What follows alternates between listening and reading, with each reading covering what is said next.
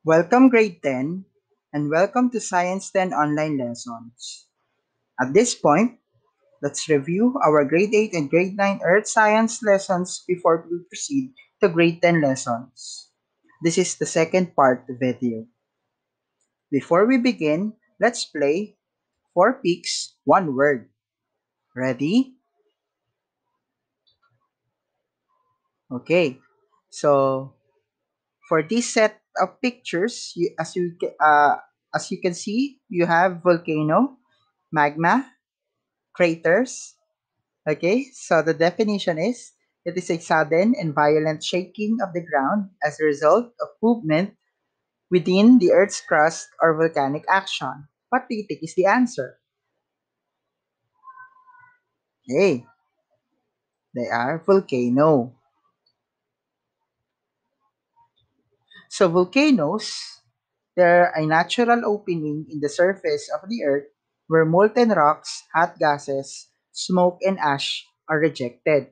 So as you can see in the picture, okay, so magma chamber is resided inside the volcano where it is the reservoir of magma beneath the Earth's surface. The vent is the opening of the volcano through which molten rocks erupts to the surface, and crater is a funnel-shaped pit at the top opening of the volcanoes.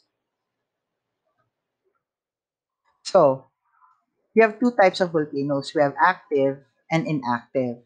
Active volcanoes are volcano that has erupted within the last 10,000 years, while inactive volcanoes are volcanoes that hasn't exhibit any historical record of eruption in the past 10,000 years. So we have two types of inactive volcanoes. We have dormant volcanoes, which erupts, then enters a period of inactivity, and extinct volcanoes, which volcanoes where they are inactive for a very long period of time.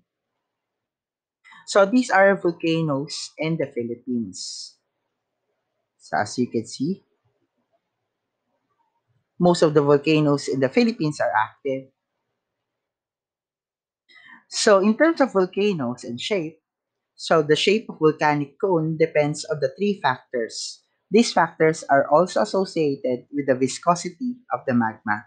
Number one, magma composition. Number two, magma temperature. And number three, amount of gas.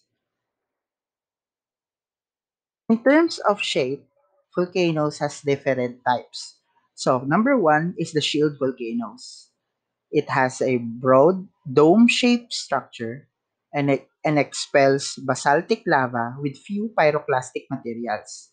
It contains non-viscous lava flow. Example is the Mauna Loa in Hawaii.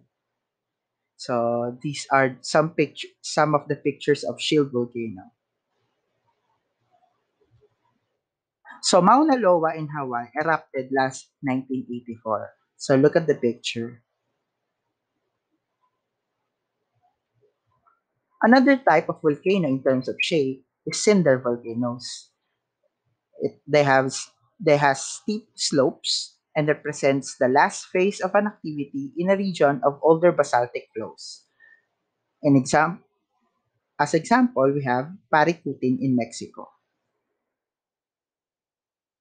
So in Mexico, okay, the famous cinder volcano is Paricutin, which erupted last 1952. Another example is composite volcano, also known as stratovolcanoes, consists of alternating layers or strata of lava flows and pyroclastic materials.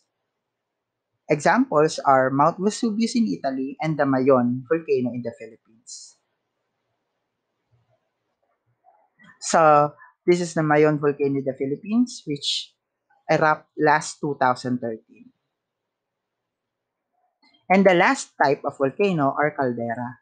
They are large crater formed when the sides of a crater collapses. Example is our own Taal volcano.